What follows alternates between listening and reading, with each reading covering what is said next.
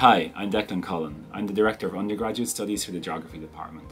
If you've come this far, you might be wondering what geography is exactly, who studies it, what do they study, and how exactly do they study it. Geography is a discipline that bridges the social sciences and physical sciences. Human geography concerns the understanding of the dynamics of cultures, societies, and economies, and physical geography concerns the understanding of the dynamics of landscapes and the environment. In our department, we also have a strong focus on geospatial techniques, which help us map and analyse our changing world. Geography puts the understanding of social and physical processes within the context of place, recognising the great differences in cultures, political systems, economies, landscapes and environments across the world, and exploring the links between them. As much as it is an academic discipline, geography is also a perspective for viewing the world and a way of life. Learning geography, through classes, fieldwork and our own research, prepares us for careers, but also to be socially and environmentally sensitive, better informed and more responsible citizens.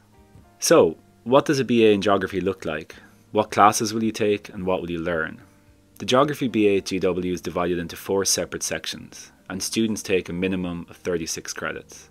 The basis of the major lies in our core course requirements. Students take Intro to Human Geography, Intro to Physical Geography, Intro to Cartography and GIS, Intermediate GIS, and Senior Seminar. The remaining credits are taken in 4 different groups, with at least 1 class being taken at the 3000 level. Students take 2 classes from Group A, Physical Geography, where they choose from a range of classes including biogeography, energy resources, weather and climate change. Students take 2 classes from Group B, Human Geography, where they can choose from a range of classes that include population geography, cities and societies, cultural geography, and political ecology.